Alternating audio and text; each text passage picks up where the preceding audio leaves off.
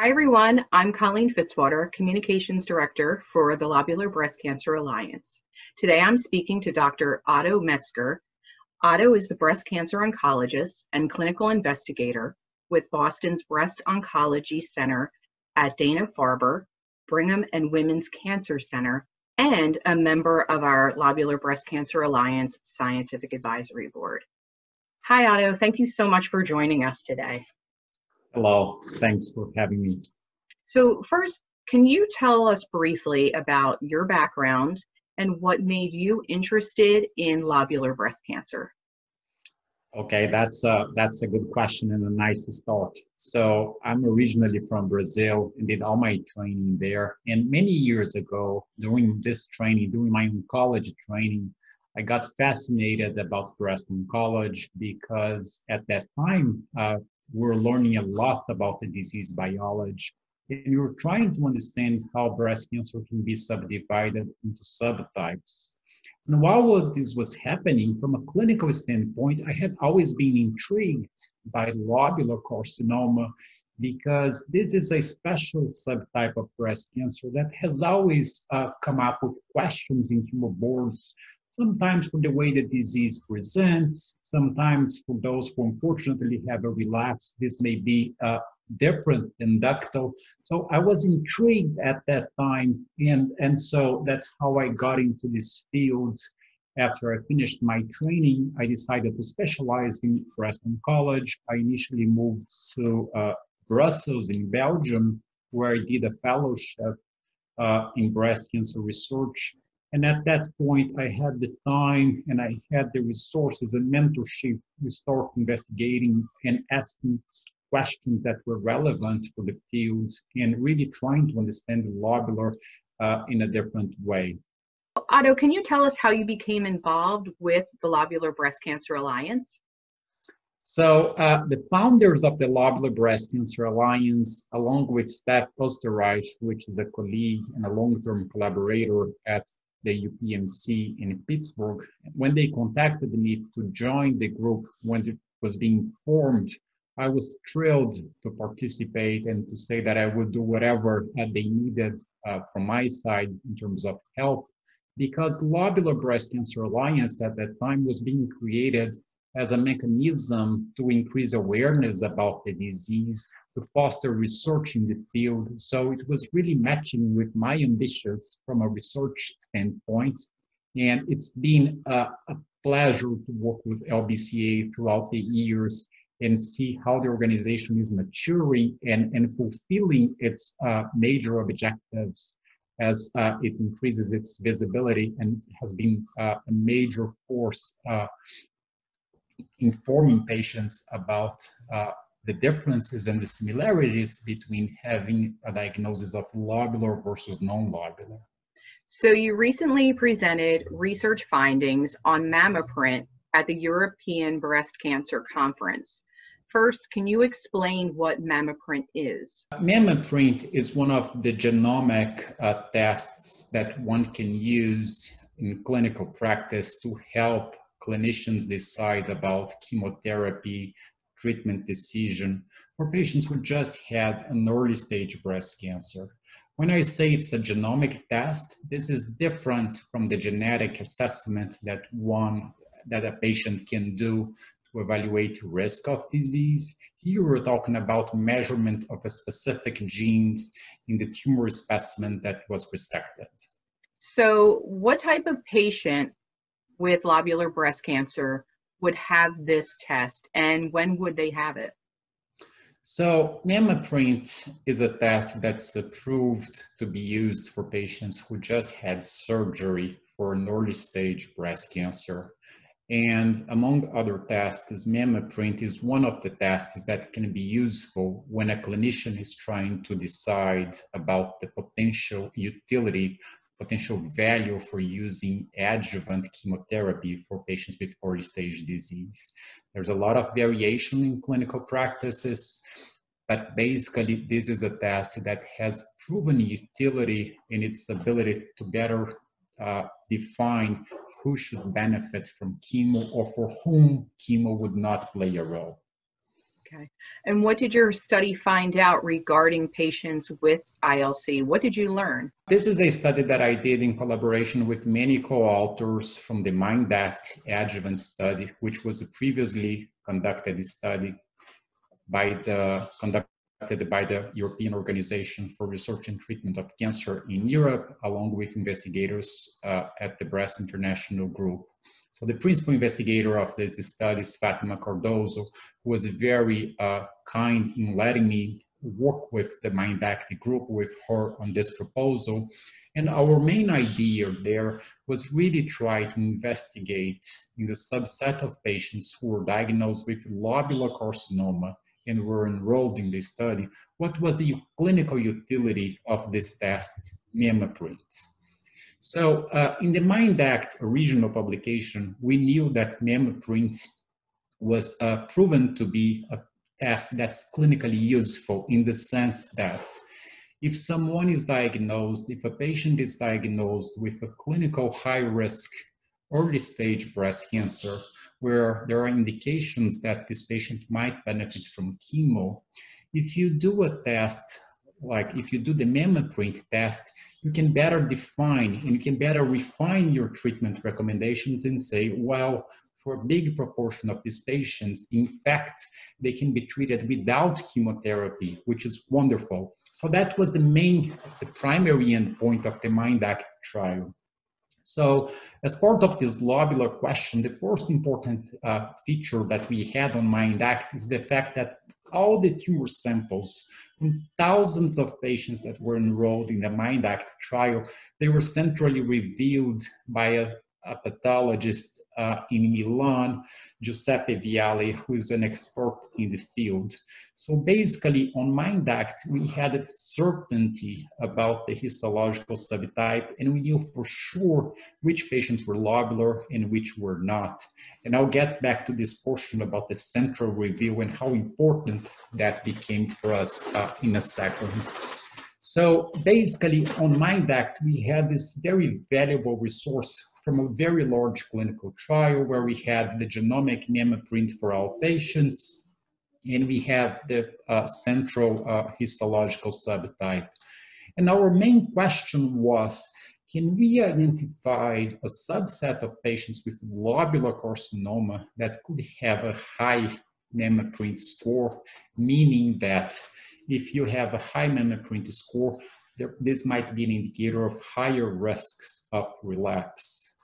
So in collaboration with statisticians in Europe, and the main statistician is Coralie Ponce, we're able to demonstrate that in the subset of patients classified or diagnosed with lobular carcinoma with a high MemmaPrint score, they had a similar outcome to those patients classified as or diagnosed with adult carcinoma and high MemmaPrint score.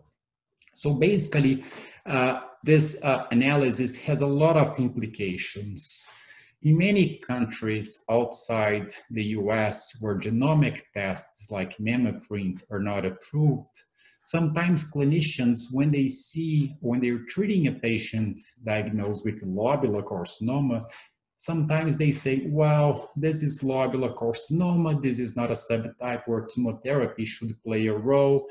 And they don't try to do a genomic test, or they don't have the resources to do a genomic test, and they're not able to identify the small subgroup of patients that could be classified as high genomic risk. So this is an important message. So the main important message from this trial is that for patients with lobular carcinoma, we should always try to identify which is the small subset of patients that might benefit from chemotherapy, or who might have high-risk features or high-risk genomic features, which could be an indirect indicator for chemotherapy treatment benefit. So when I say that's a small subgroup is because when we looked at the results from MIND-ACT, and here just focusing in the subset of patients classified as lobular by central review, about 16% of these patients were classified as high risk by MammaPrint. So it's the minority of patients diagnosed with lobular that have these high risk features, which makes it a little bit more difficult in the clinical practice to try to identify who they are just based on classic pathology.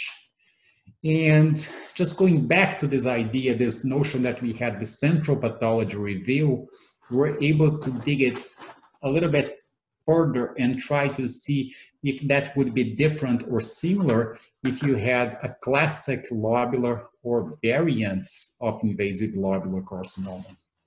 So this is probably getting too many details, and pathology is not an easy field, and it's not so easy to translate to patients, but lobular carcinoma doesn't come as just a single diagnosis, and a good pathologist should be able to tell about variants of lobular. So the most common variant or subtype of lobular is the classic lobular carcinoma. It's the one that we see more often, but there are some other subtypes that are not so common, and there are many, we call it, let's put it this way, they are variants of lobular. And in the MIND-ACT trial, the lobular subset classified as classic lobulars, the lobulars that we know as lobulars, so about 10% had the high MammaPrint score. And when you look into the variants, this was much higher. 23% of these patients, they had a high MammaPrint score. So it's interesting to see that we're not able to identify or report on the frequency of a genomic test in this population, but also learn a bit more about the importance of subdividing or paying special attention to the special subtypes or variants of lobular carcinoma. But to make a long story short, having a high MammaPrint score on MIND-ACT implied that these patients had a similar outcome as patients diagnosed with ductal carcinoma and high MammaPrint. By contrast, the good news is the great majority of patients with lobular carcinoma, they are classified as low risk by a genomic classifier, MammaPrint here, and their outcome was incredibly favorable and similar to the outcome of patients diagnosed with ductal with low MammaPrint score.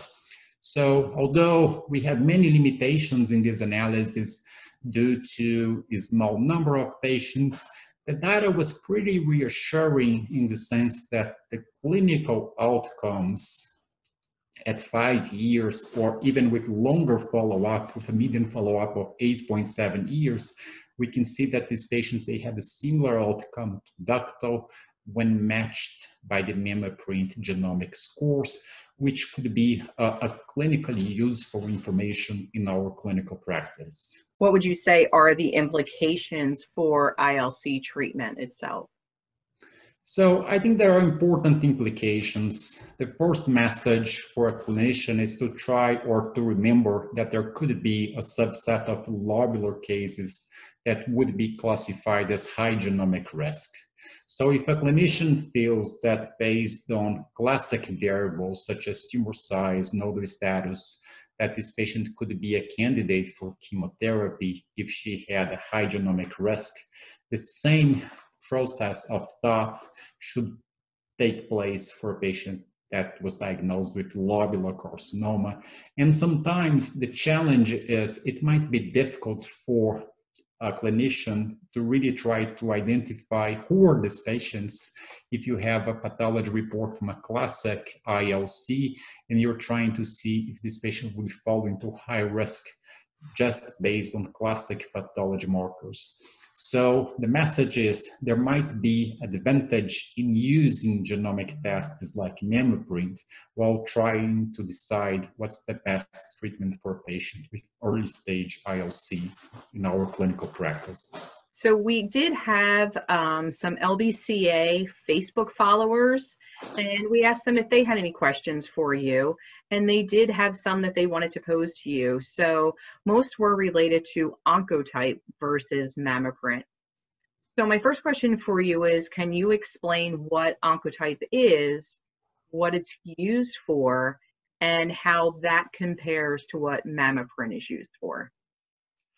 I love the questions from patients because they are usually very good and challenging questions. So Oncotype is a similar genomic test to MammaPrint, developed in a slightly different way in the sense that the seminal study that led to the current use of Oncotype, called TAILORx, was conducted in a slightly different manner.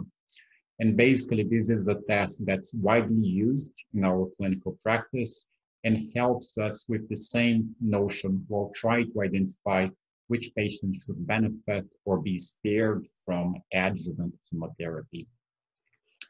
The comparison of Oncotype to MammaPrint as a head-to-head comparison has not been done. One could expect that these tests would perform equally well. So basically, we don't have a head-to-head comparison. At the EBCC meeting, where I presented the data from the MIND-ACT trial, we saw on the same session the publication or the presentation from a study conducted in Germany, where they did look at the role of Oncotype DX among patients diagnosed with lobular in a separate study. And in their conclusions, which is now published, they say that the value of Oncotype recurrence score might be different in lobular versus non-lobular. The way I interpret this is not as if Oncotype had no value for lobulars. I basically see this as a matter of numbers. We're dealing here with a small proportion of patients that could be reclassified as high risk by Oncotype DX. So your statistical power, your ability to come up with firm conclusions about its utility is not as strong. So I feel very comfortable in using Oncotype as I do for MammaPrint while trying to get to this question of the chemotherapy benefit for patients diagnosed with lobular. So can you comment then on whether patients with ILC should be thinking about one test versus the other, and under what circumstances? So patients diagnosed with an early stage ILC, when chemotherapy is being considered, they should discuss about the utility of a genomic test. I don't think that we have data to say that MammaPrint versus Oncotype should be used. The data from the MIND-ACT publication, which I'm involved, it's very interesting, but we also have data from Oncotype. So the message to patients is discussing about a genomic biomarker to help with chemotherapy treatment decision is a wise move. I don't think that's so important to focus on the specific genomic biomarkers, and they could go with their clinician method of choice, which is highly influenced by the way the healthcare system is structured where a patient is. Sometimes there are issues related to reimbursement, practice. So basically, based on the data that we have at the moment, one could use the test of choice based on these characteristics, based on these things. One patient asked if the Oncotype score was low, would the MammaPrint be low as well? In the most likely scenario, yes. And when you use MammaPrint or Oncotype, you're really trying to identify tumor characteristics indicative of low proliferation or favorable features from a genomic standpoint. So these tests, they were never compared in larger studies, in big prospective studies head-to-head, but we would expect a fair amount of overlap. And the message in the clinical practice and for patients is, if you have a test done, there is no reason to repeat and do another one. Another woman had the Oncotype test, which evaluated her at low risk, and so she didn't have chemo. She wondered if the MammaPrint tests 70 genes and Oncotype tests 21, is it still the case that a decision for whether or not to have chemo can be based on Oncotype scores? Yes, so if someone had an early stage invasive lobular carcinoma and had an Oncotype recurrence score indicating no chemotherapy benefit, or recurrence score within the low intermediate score, there is no reason for this patient to ask for another test like MammaPrint. We can rely on a low recurrence score for patients with lobular as we do for a low risk by MammaPrint. So again, there is no need to repeat a test if this was already done. And based on some existing data, there is a fair amount of overlap between these tests. And although when you look at Oncotype and the MammaPrint, although the number of genes is different, one test is not necessarily better than the other. And it's totally okay to follow your oncologist, your clinician recommendation, and be happy with the result that's available at the moment. Does the recommendation about when to have one or both tests change for those diagnosed at later stages?